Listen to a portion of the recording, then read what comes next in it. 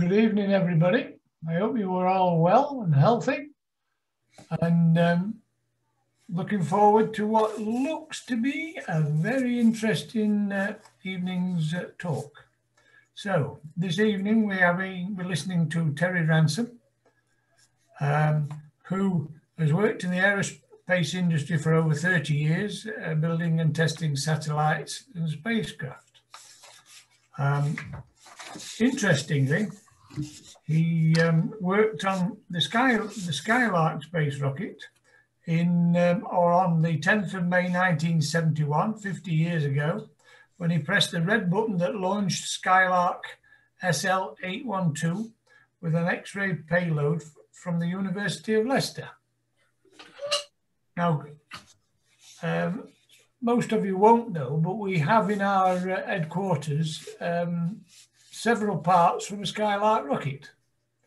Can I ask you, Terry, you know the point on the Skylark nose cone? Yeah.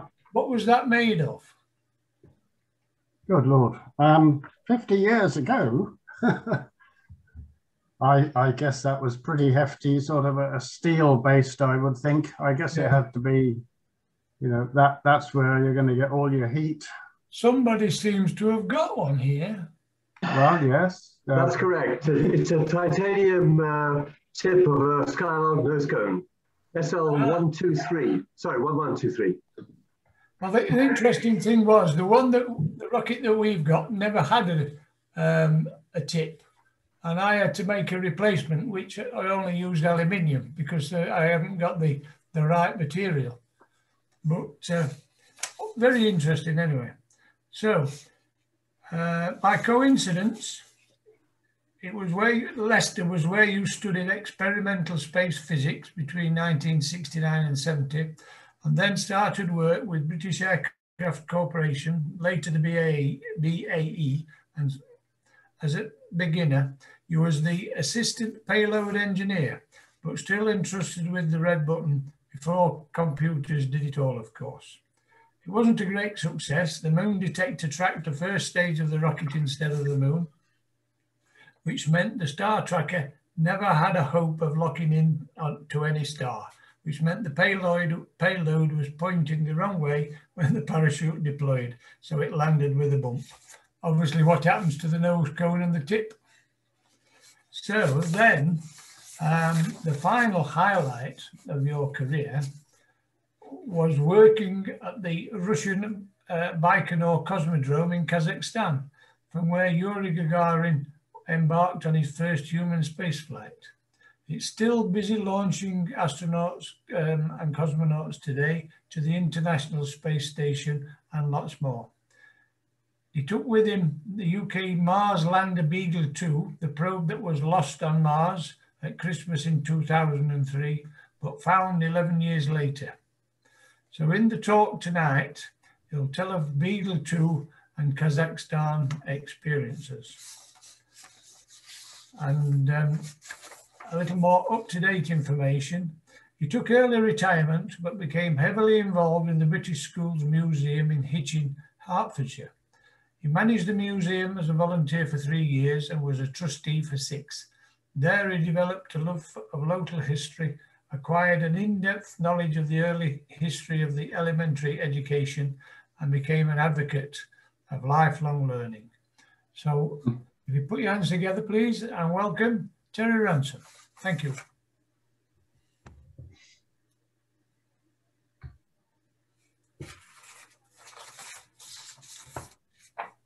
Over to you, Terry, when you're ready. Right, where's the magic button? Screen share. Oh, come on. Share. Right, go on then. That's it. Yep. Right, how's that? Move that out of the way.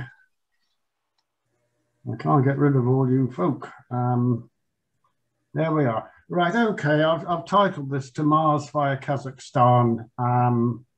Why not? That's a picture from the Hubble Space Telescope of Mars. And I hope my sort of shirt tonight somewhat matches the right coloration. It's a bit bright, but there we go. Anyway, talk just a little about me. I think you've heard a fair bit of it. But yes, that was me in October the 4th, 1957, when Sputnik 1 was launched. That was also from Baikonur in Kazakhstan by the Union of Soviet Socialist Republics. 12th of April 1961, grammar school days. That was Yuri Gagarin. And that was, of course, 60 years ago this year. So thank you for having me in this particular year. Well, what else happened? This 21st of July, it's just about it's the month in which I graduated in electrical engineering. And that's the day that Neil Armstrong and Buzz Aldrin put their footmarks on Mars. So I was kind of a child of the space age, and we'd certainly followed the space program, the manned moon missions through the late 1960s. And I certainly wanted to go and work in the business. We all dreamt that it was going to be NASA, but in actual fact, in Britain, we were just getting going. Well, I had that year at Leicester, experimental space physics. I knew nothing about Skylark at that point. We were detecting cosmic rays with sort of scintillator detectors on the roof of the physics building there. So at 1970, I turned up in this building, which was surrounded by just about nothing, down here at Filton in Bristol. It was a brand new spacecraft integration and test building, and it was built for communication satellites at the time. That was where my boss sat, but I was quickly shifted across to the main works where they were putting together Skylark payloads. So yeah, they certainly, within a few weeks, they said, how would you like to go to Australia to launch a sounding rocket? I thought, well, blimey, I'm in the space program already. And I think you've heard SL812 Woomera, 1971. It was the 10th of May. Yes, the spikes on the nose cone are very valued, and the payload engineer always snaffled that one away before anybody else could get to it. I happen to have a bent telemetry aerial that would never bend under normal circumstances, but crashing down from 200 kilometers, it bent. So that's my souvenir. I haven't got it here with me now. Yeah, that's what it would look like if you could see it in daylight. That's another probe. And well, I kind of just, 4 years ago now, I actually put this one together for the Aerospace Bristol Museum, which is just the other side of the runway from the Filton Works where we used to do this. I only worked on the payload end, but they had the main Raven motor and the Cuckoo booster and the Goslin third stage, and they didn't know how to put it together. Well, they were lucky to find me, weren't they? So, well, I went on to, hang on. I went on to the GEOS spacecraft then. They were geostationary satellites, 23,000 miles altitude. There were two of them. The first one didn't get quite in the right orbit, so we had to launch a second one. Dear me, that meant 2 trips out to Florida and Cape Canaveral. They were exploring the magnetosphere, magnetic electric fields, solar wind particles, and the like. So the second one was very successful. It managed to work in conjunction with the first. Oh, there we are on the right, and another ancient picture doing something with a GEOS satellite. There I am, very young, on the Delta launch vehicle pad. That's the whole team of the European Space Agency and contractors who were lucky enough to get out to launch. And then I quite liked America, so I applied for a job I went to build a few external tanks for the space shuttle. That isn't one of mine. I was a contractor there for about 4 years, looking after test procedures. But I came back. I worked on the Hubble telescope at Bristol. We built up the young lady there, photon detector assembly, which went into the faint object camera, one of the European payload packages that went up first at the first launch. And it came out again a few years later to be replaced by something. And we also built 2 sets of solar arrays. That's one of them being deployed on a water table, so it floats out and not affected by gravity too much. I went on to EnviSat. I did some of the preparatory planning for that, and then other people took over. That's environmental monitoring and climate monitoring. But then came another project, Beagle2. And if you may remember, that was to be launched on Mars with the Mars Express spacecraft on the 2nd of June 2003, or thereabouts. They have a certain launch window. So I'm going to talk about the origins of that. What's its science? How come it got built at all? How we in industry built and sent it on its way to Mars. As you heard, yes, it got lost. But so where did it go? We did find it. And just a quick look at what's happened since. I have to keep amending this presentation now because every 2 or 3 years, there's a few more launches to Mars, and I do like to keep things up to date. Yeah, what's happening now, indeed. Well, my story starts in 1969 with Colin Pillinger. He was a research scientist. He'd studied science at Swansea University. But in 1969, he was back here in University of Bristol. He was born in Bristol, in fact, in the suburb of Kingswood. And somebody gave him a meteorite actually he proved, well, they had proven, came from Mars. It was something knocked off Mars, and it had lain in the Antarctic regions for many, many years, of course. And they proved it was from Mars. He analyzed that. It was a black object sitting on white ice, so it was fairly easily found and picked up. And that's his mass spectrometer and all the gadgetry that he used to analyze that. Well, when man landed on the moon, Colin asked for some samples from that first mission with Neil Armstrong, and he got some. He was the first person outside of the US to get a sample. He went to London to collect it. And being a bit of a showman, the first thing he did was put it on display. His samples of moon, a bit of rock and a bit of dust outside the university, and Bristol queued up to go and see them. Then scrolling on, moving on, by 1997, Colin had moved on. He was Professor of Planetary Sciences at the Open University in Milton Keynes, and he spotted an opportunity. The European Space Agency was hinting that it was thinking about a mission to Mars. It was going to be called Mars Express. It would be launched in 2003 when because of the alignment of Mars and the Earth, the transit time was pretty low. It was about 6 months. And that was their concept at the time. Well, Colin said, I'd want to look at some rocks. Now, I'm not going to get rocks back from Mars.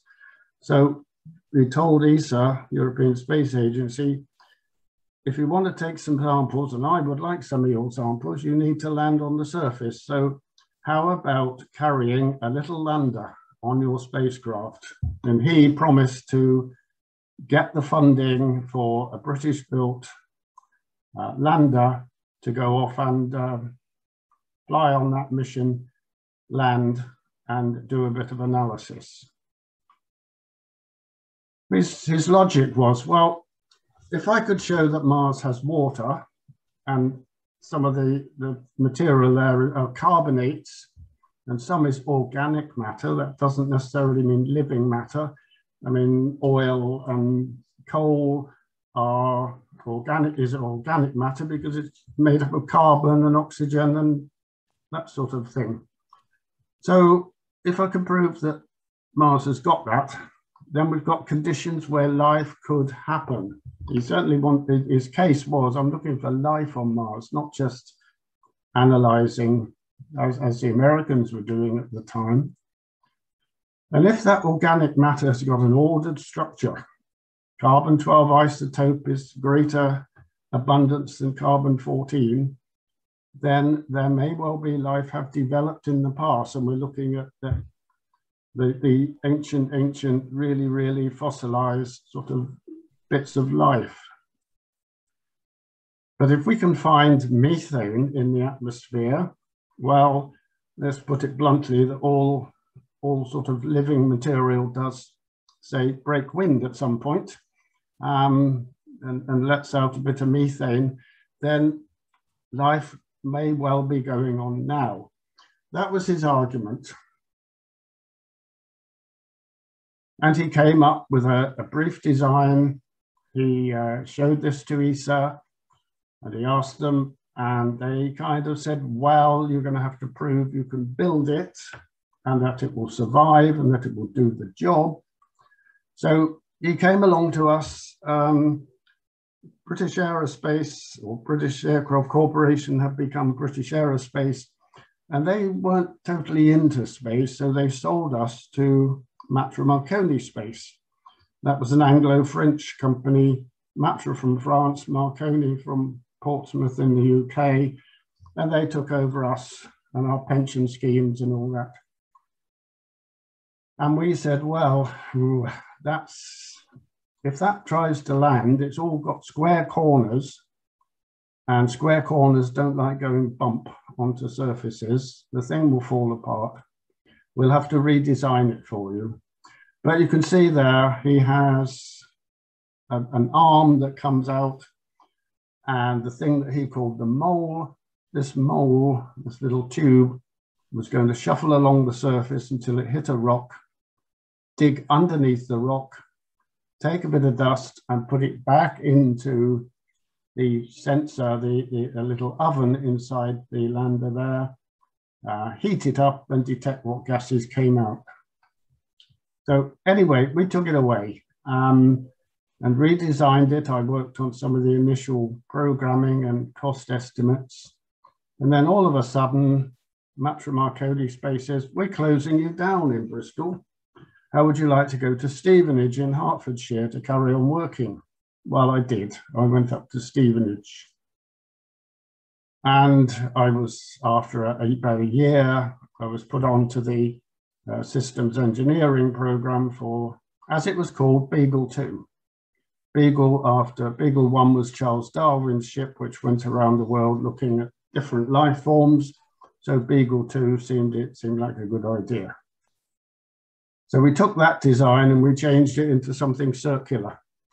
It evolved from sort of top right to bottom left to bottom right. You can see the number of solar panels has changed. It's certainly got a rounded appearance and structure, so that if it hits something, it will roll and come to a stop before it digs a corner into dust and breaks up. The arm, the deployable arm, has got a far more complex set of instrumentation on the end by now, and we shall have a look at that later. One thing that you can see in the top right is standing upright, an antenna that was intended to send data back to Earth, but it was proved that wouldn't work. You can't really see anything on the bottom left, but on the bottom right, there's that big yellow square. That's a slot antenna, and that's the chosen way of communicating, not directly back to Earth, but up to the Mars Express spacecraft, and hence transmitted onwards to Earth. Here we are, this was, whoops, Did I go back up? Where do I go back up?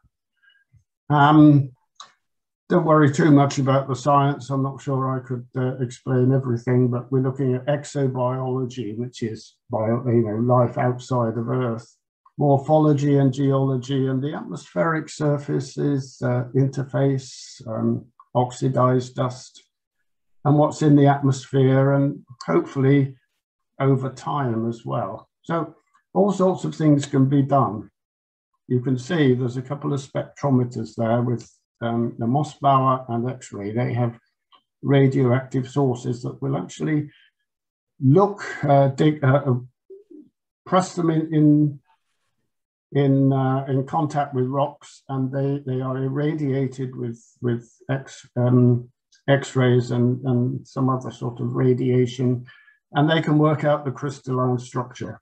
There's 2 cameras for photographing in 3 dimensions. There's a microscope for fine detail. There's a Cora grinder to take samples. And there is that mole, which is located along the back face there. That's the one that will trundle along the surface on a tether and then come back. And tacked on to the left there, a little bit of environmental monitoring, wind, pressure, temperature, etc. So all of that bit was managed by the University of Leicester, in fact, with Dr. later Professor Mark Sims. And all of that had to be put inside a probe, as we called it, the probe. The lander was about 33 kilograms, and you can see it in the cross-hatched area. It's the solar panels are folded into the lid. The lid is closed down over the base, and then it's put in this aeroshell along with parachutes and airbags that we'll look at shortly. And this is how we were going to land. We would leave Mars Express, I think was it 6 days before expected impact, not a very nice word, but 6 days before we actually would hit Mars. We left Mars Express at about 13,000 miles an hour. And as we just sort of dropped into the atmosphere, we could get up to 2000 degrees Celsius, but it would still be -6 internally inside that aeroshell because we'd been traveling through deep space, so the inside stayed cold. So that's why this is aeroshell, to just protect everything until, well, and it will slow it down by just air resistance.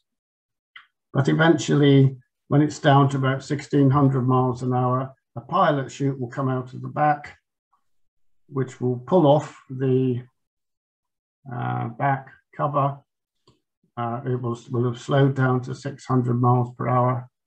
And then another little explosive bolt will release a main parachute, which will pull out the lander itself, leaving the front shield to drop away.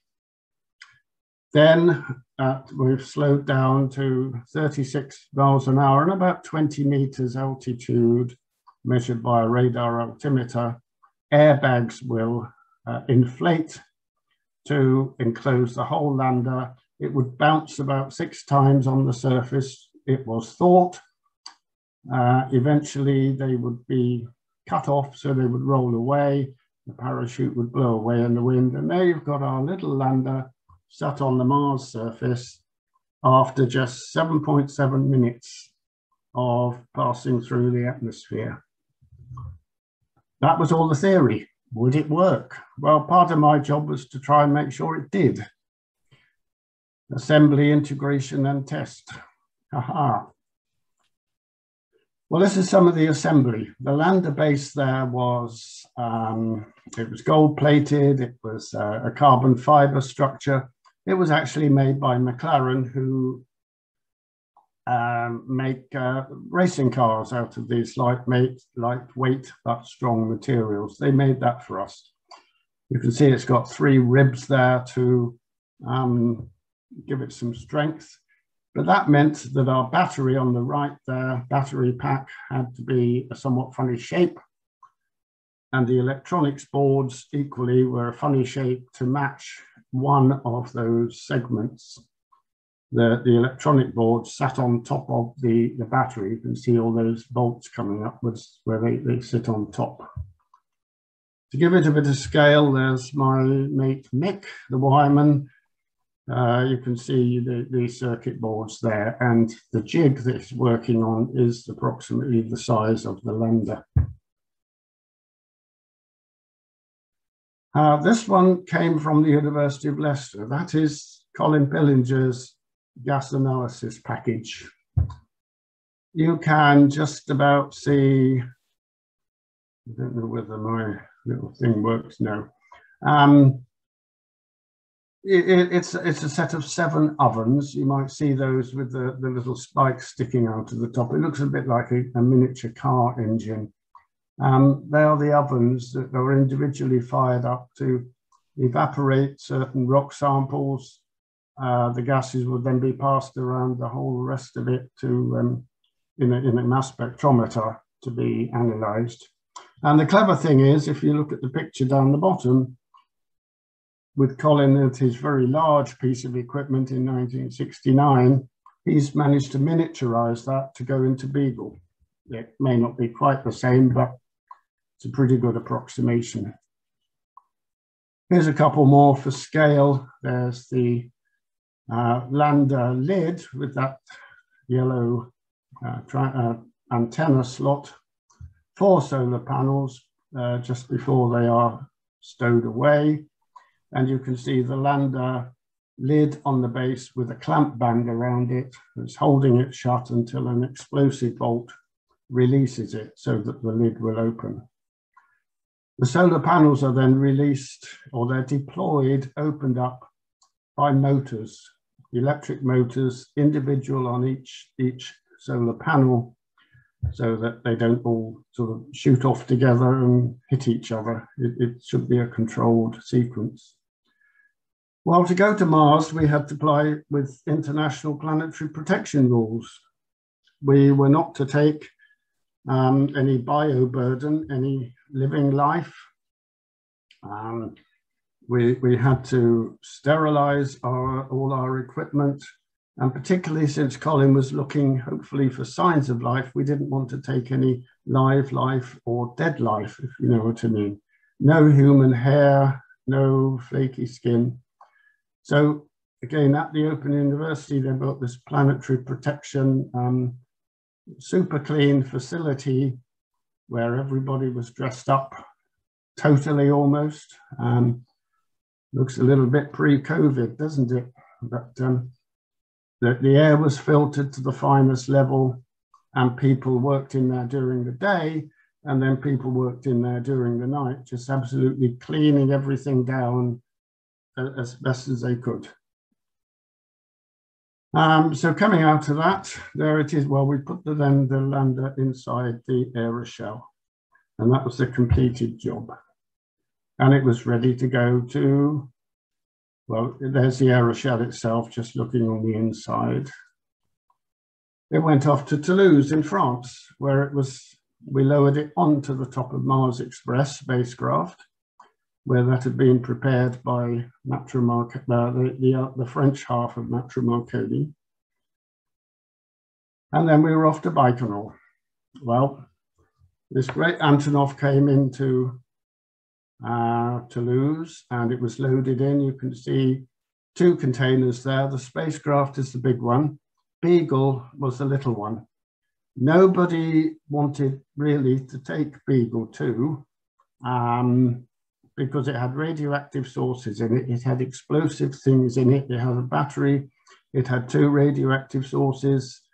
What else? But we wanted equally to keep it really clean. So we built our own container, and we had to get special permission to fly this somewhat hazardous device across several countries from France to Russia.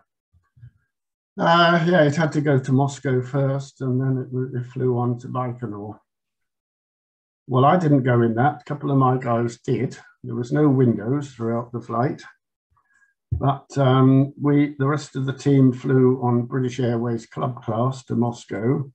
And then we had to get on a Karat airline, which was a pretty dreadful Russian sort of aircraft, from Moscow over to Kazakhstan. And that's where it is. That's where Baikonur is. It's the bottom end of Kazakhstan. And that is, well, Kazakhstan was part of the Union of Soviet Socialist Republics way back when this space business and nuclear weapons were being developed. There's a lot of desert there. It's as close to the equator as the Soviets could get, but that's where we're going.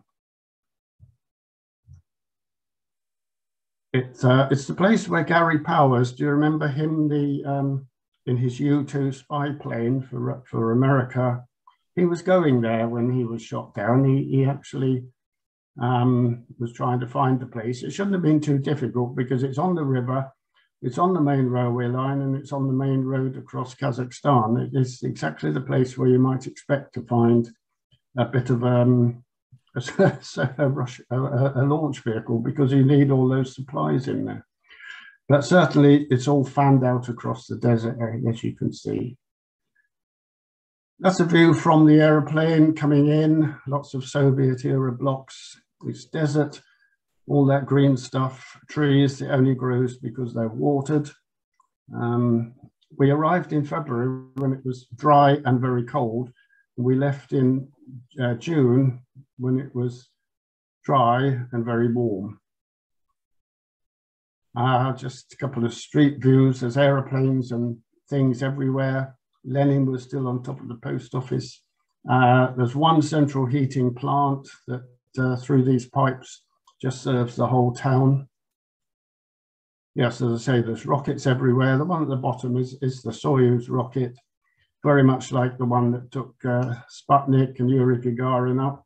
And we're up to about nearly 2,000 of those. Nearly all have been successful.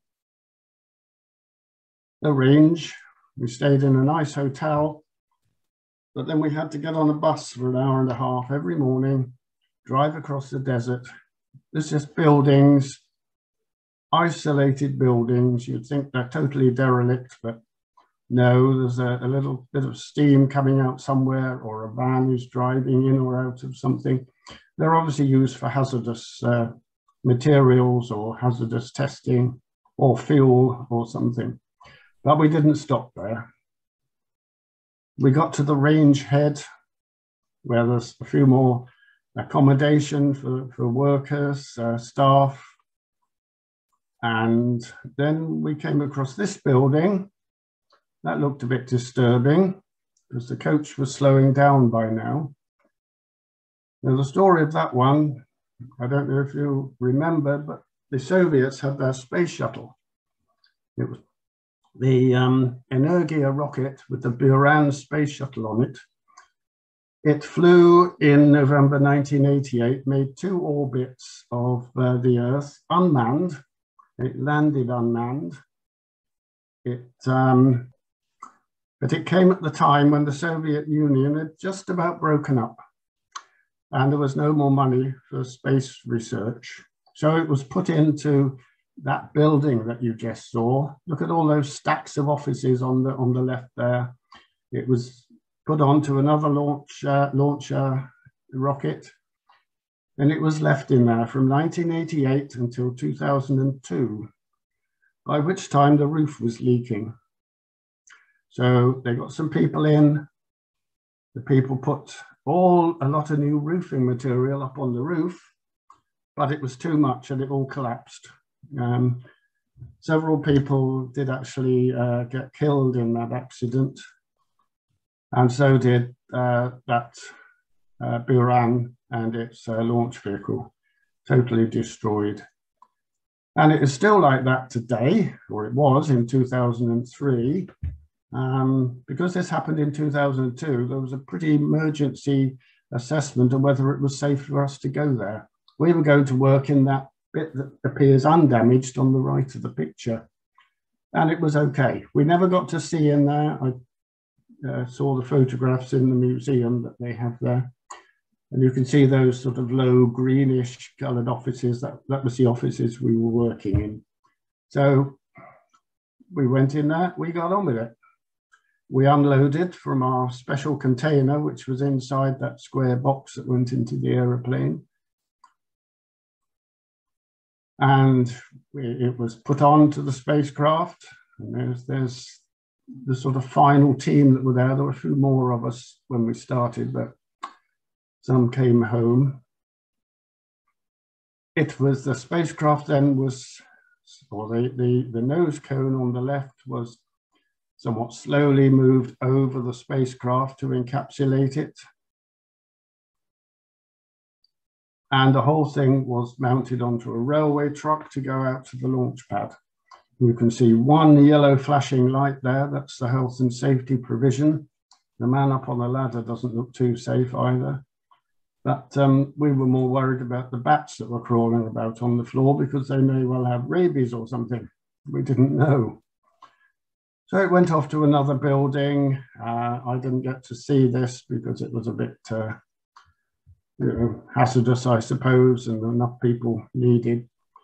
So everything was put on there horizontally, and then the train or the engine pulled it out of that building and across the desert for, I don't know, about 5 kilometers. And traditionally, everybody walks alongside it. It's a kind of ceremonial procession, just as they always did right from 1957. And there I am in the middle of the picture there. Behind me is a Russian soldier with a big flat cap, photographing everything. The amazing thing is that we could carry cameras around willy-nilly and nobody cared anything about it as long as they knew we'd got one. So it's a top secret place that isn't secret at all, really. The guy on the right with holding a camera with the black jacket on, that's Andy Spry. He was the Open University's planetary protection officer, and he is now very high up in planetary protection at NASA headquarters in Washington. He moved on there soon after Beagle. So everything was erected upright, as they have done for 2,000 launches. This, by the way, is the same rocket that launches men and women into space, but they have a separate launch pad. That's not from this launch pad. So all these access panels go up. And one of the last jobs for me and 3 Italian chaps was to go up the top and make final preparations. Pretty hazardous or dodgy thing was to make sure that our Beagle battery was connected to the rest of the electronics. You keep it disconnected as long as possible so that you're not wasting battery power, but we had to connect it up finally. So final check though that it was in there. As I say, we lost it, but it was there. We know it was launched. We waited a couple of days and left off. Just in Kazakh time, 23:45, 2nd of June, Colin Pillinger was over the moon because that was the 50th anniversary of our Queen's coronation. It was 5:45 in the afternoon in the UK. So that was 2nd of June. 6 months later, Beagle was ejected from the spacecraft, and the spacecraft took a picture of Beagle disappearing. A little bit worrying, perhaps, that it's way off center. Was it going in the right place, or was the camera misaligned? You can see some other bits that might be stars. They might be debris. We don't know. And there were 4 or 5 pictures taken in sequence, so it kind of seemed to be going in a straight line, and it wasn't tumbling or spinning. Just another quick look at that sequence, and that's what was going to happen 6 days later on the 25th of December, Christmas Day. So there you can see Colin. We went up to the Open University in Camden Town. Colin was there on the phone to NASA with a video link. David Schuckman from the BBC was there. The lady, the white hair, that's my good wife, and I was behind the camera. and we waited for a signal from Beagle. We didn't get one. That was 2003. 12 years later in 2015, well, we never gave up the hope that something would happen. Colin did get onto Jodrell Bank occasionally and asked them to listen, but nothing happened. January 17th, 2015, they announced Beagle2 was found exactly where the scientists left it.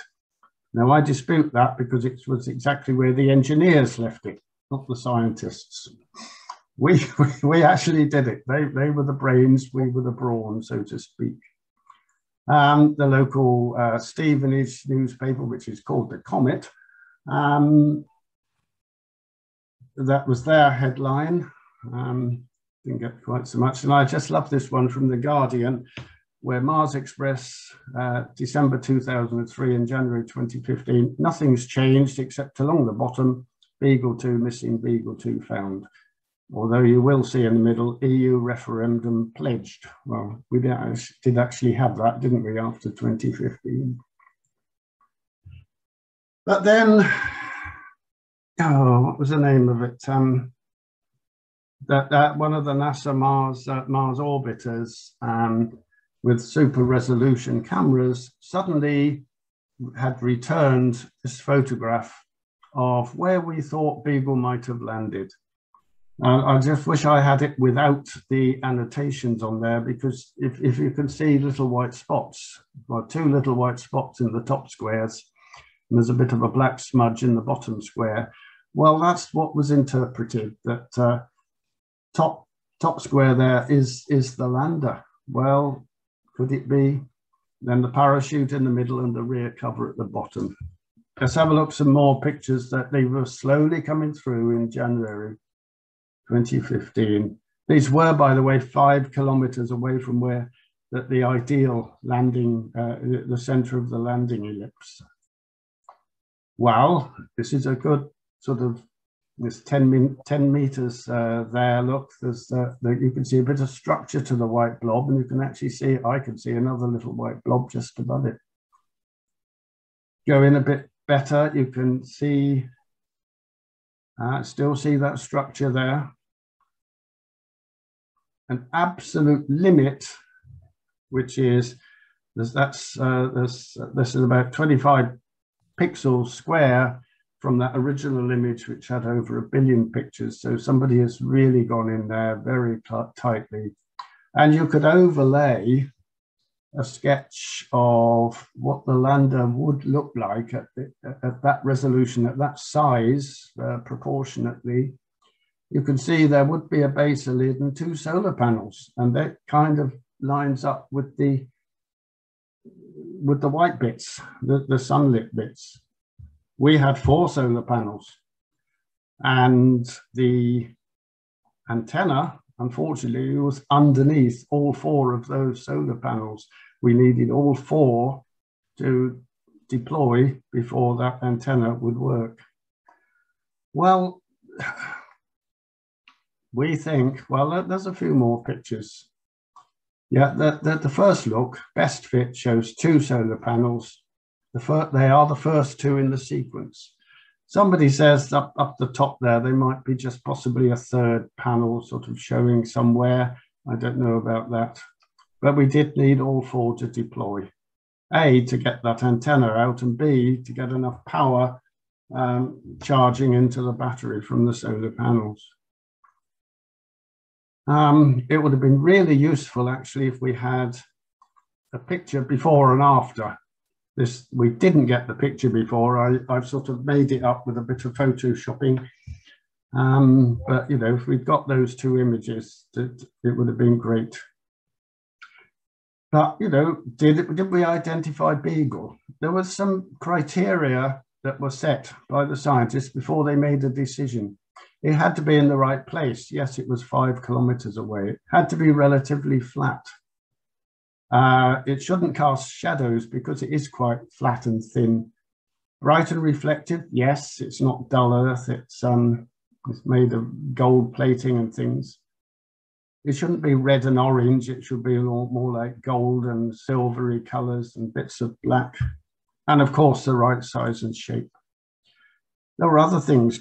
If you had a parachute, it would be blowing in the wind or moving between images. You'd expect things in some likely dispersion scenario. And maybe it should look a bit man-made rather than like a chunk of rock. Well, and yes, appear in more than one image. Yes, it did.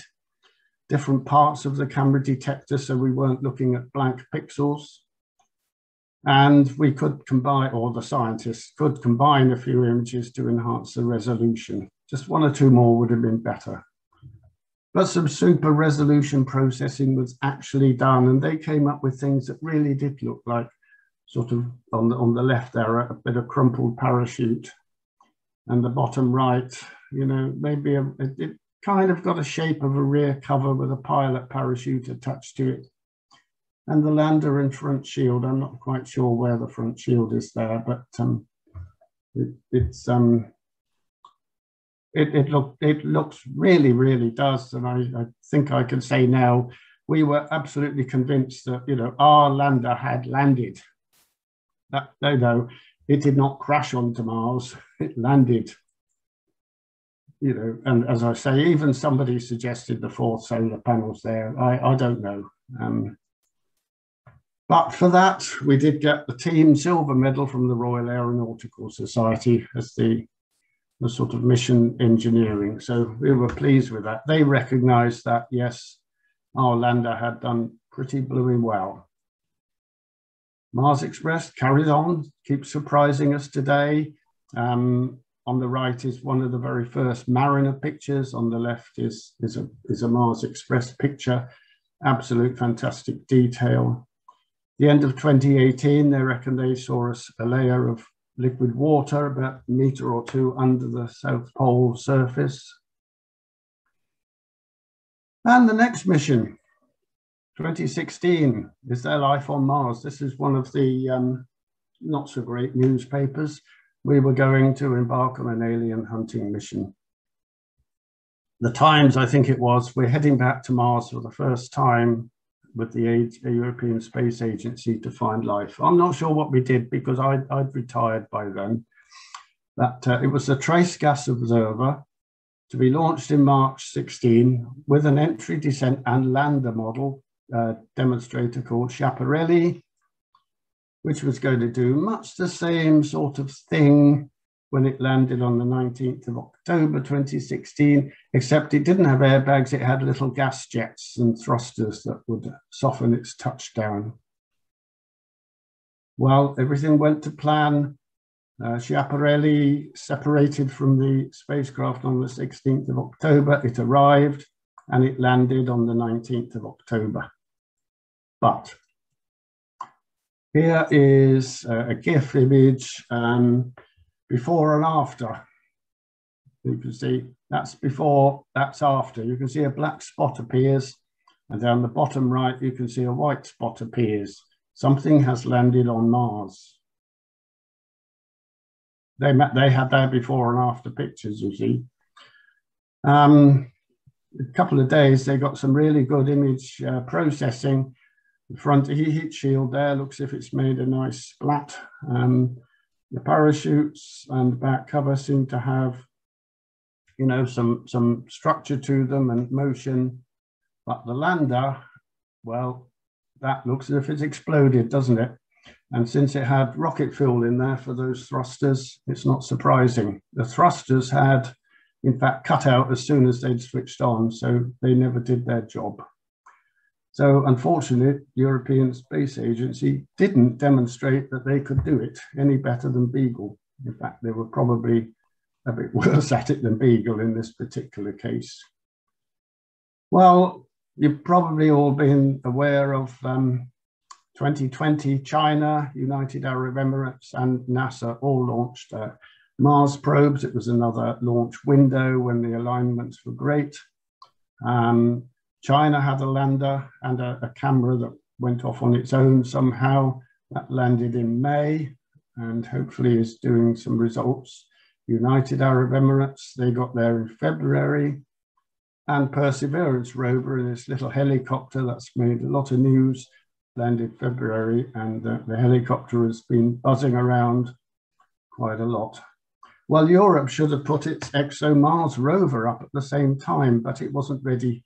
There were a couple of issues with some of the structure of that. So that was delayed till next year, 2022. India and Japan are going to have a go in 2024. India's already got Mars Orbiter 1 up there. He's going to put another one.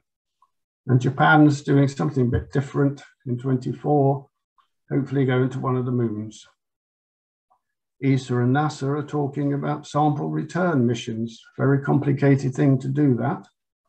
Getting a sample, taking it up, sending something else to collect it and bringing it back.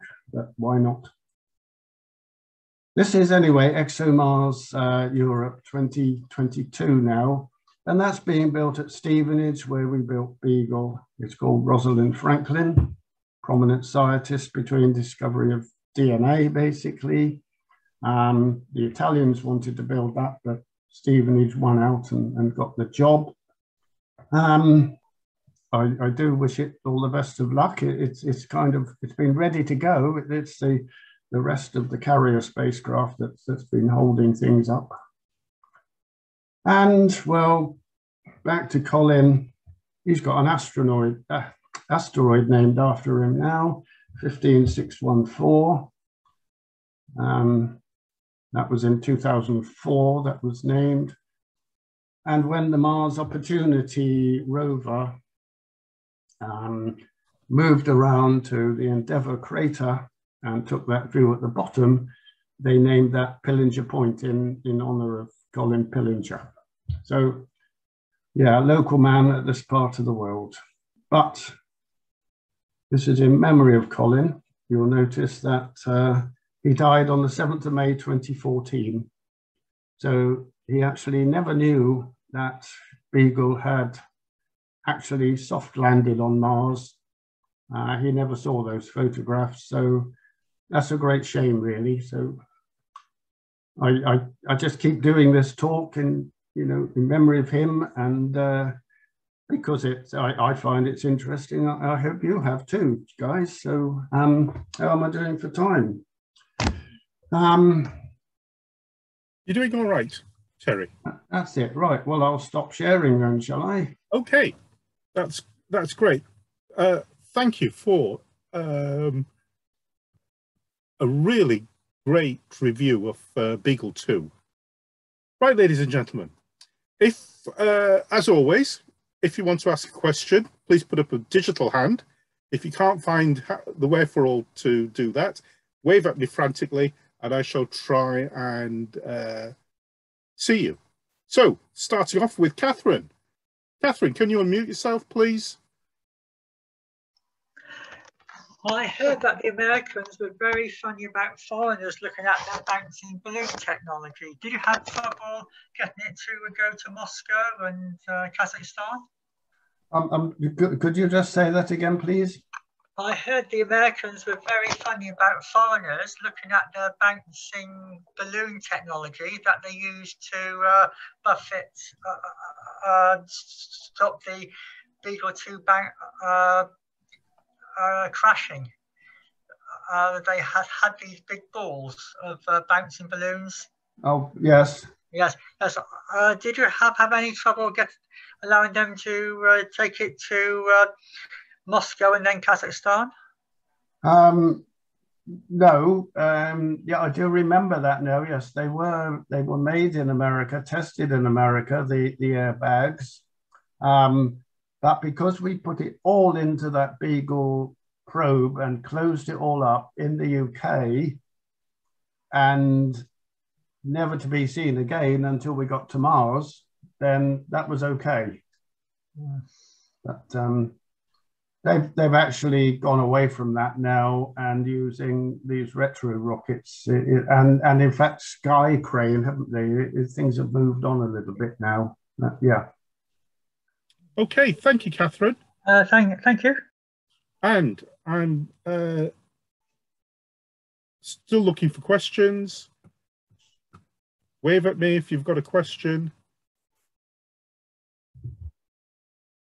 And Tony Morris. Hi, Terry.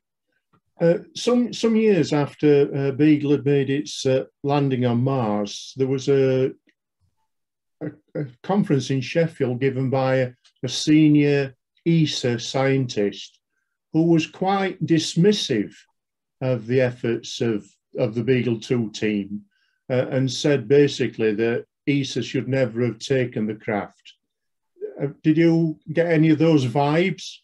Oh, I know what you mean. Actually, yes, there was. You know, when they agreed to take Beagle onto their spacecraft, they were very cautious that, you know, we could be what's the word, single point failure. If something had gone wrong, if it hadn't ejected properly, it could have been an encumbrance to some of the future mission. Equally,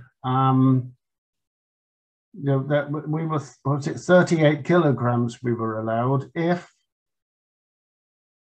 all of a sudden we weren't ready, if we weren't ready to fly, we were not going to be, they were not going to delay the mission to wait for us. They would put a dummy mass on there because they will have calculated their moments of inertia and centers of gravity, and they would have to fly a dummy mass that they would have to eject at some point as well. So the pressure was certainly on us to get there on time, not to give them any excuse to say, well, clear off then. No, we had to struggle through. Part of that struggle was to get the funding. All sorts of people were offering to fund us up front, like BT, for instance. But in the end, they didn't, because they kind of saw this was risky. And I think this is ESA's main concern, that, yeah, the bad news is that it failed.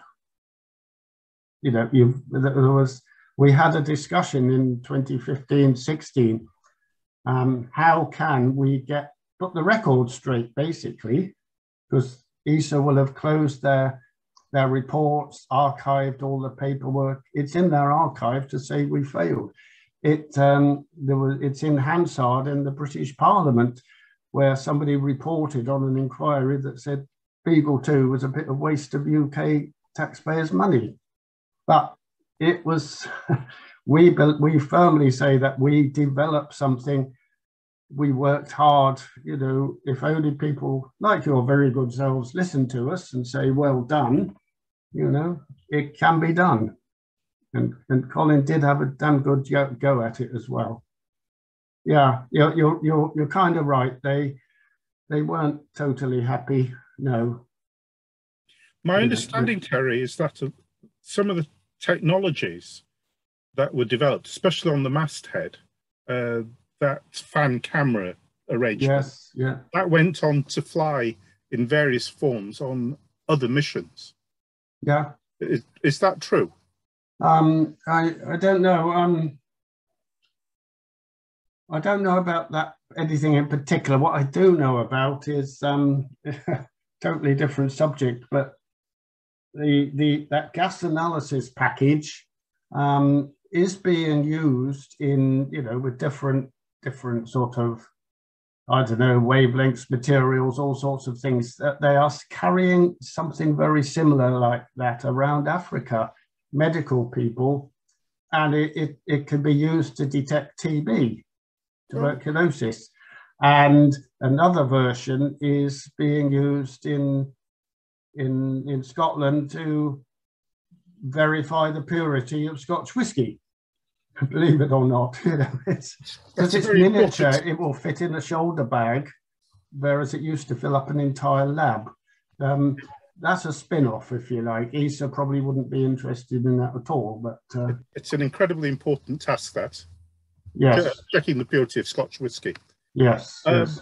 So I've just had a quick note from my chairman, Les Marsden, who wants to remind everybody who can remember that Colin actually came up and talked to us about Beagle2, and we were very lucky to have him address us. So I'm still looking for questions. I think so. As an insider, Terry, where do you see the UK's place in space exploration and the exploitation of space? Do you think we're in a good position now? Well, you may have seen was it today's paper? Boris Johnson has been to the Stevenage factory, and he was totally impressed by how well Britain is doing in the telecommunication satellite business. That's always been, we've always had a pretty good role.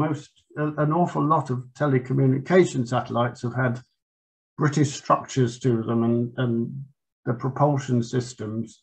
The electronics has generally always been French or German or something. I'm talking in European terms. We were actually leaders in the new European global positioning system, but that was run by the European Union, not by the Space Agency. So when we pulled out of Europe, we lost all that expertise totally. We can't use their new system anymore, so that's a problem. There are scientific programs that are going on. It depends on the Space Agency and how often they fund programs. There was Aeolus that is looking back on the Earth for like wind directions, wind speed in very fine detail. I think there's a lot of environmental spacecraft coming along line because it is very topical and very, very necessary as well, I think. Pure science, I don't know. I'm not sure that there's an awful lot going to go on. I think we're all a bit confused by very rich people putting up 20,000 little tiny satellites, and they're all getting in your way, aren't they? You know, I don't like that at all. And equally, I have no truck whatsoever with anybody who wants to think about ever taking a man to Mars. I don't think it's worth it. It's just not. And you'll pollute the place as soon as you get there. So, but I don't know. I think we might be. For science, I love the science side of it. I do, but so I'm always in that kind of thing. But, well, I'm retired now. You're out of the fight. So. Yeah. Got a nice pension. Okay, ladies and gents. Catherine wants to have another chat. Yes, So, I'm of the opinion that the Americans seem to be embarrassed by the Viking mission results about life on Mars, and they don't seem to be looking for it. I was at an SBA online talk about 6 months ago, and I asked them about why the Americans don't appear to be really looking for life at the moment, and the answer was that there's this like international treaty with if they think there is life somewhere, then they can't land on it. Is that right? Oh, it's this kind of. I'm sure it's a planetary protection. I'm sure. I don't know. I'm sure you as we did, and it's my old mate there, Andy Spry, who's head of planetary protection in NASA. I had a talk. I saw him on a Zoom talk about 6 months ago, and he certainly explained how it is possible as long as you sterilize and keep your spacecraft clean and know what you've got on it. And you might have to zone things off so that if you do land in a crater, that crater is no longer biologically secure. But I don't think there's any actual treaty that says you can't go there. No. All I would say is you need to do things slowly and steadily, and don't go doing anything brash. That's my view. Okay, thank you, Catherine. Can I just make a couple of points? There are two UK-led initiatives at the moment that ESA has approved. One is the Twinkle satellite, which will be launched in 2024. The other one is basically the Ariel satellite to be launched in 2029. These are both connected with exoplanet research and are really very advanced studies. So they are, in fact, some indication that ESA is, in fact, following what the UK is proposing and supporting that in terms of future launch opportunities, and really quite advanced science as far as exoplanets are concerned. So it's not completely lost. No, okay, right. Okay, thank you, David. And I think we've worked Terry hard enough this evening. If there are no more questions, then I'm going to ask you to give him a big Mexborough and Swinton Astronomical Society. Thank you. Thank you very much, Terry. Okay, well, enjoyed that.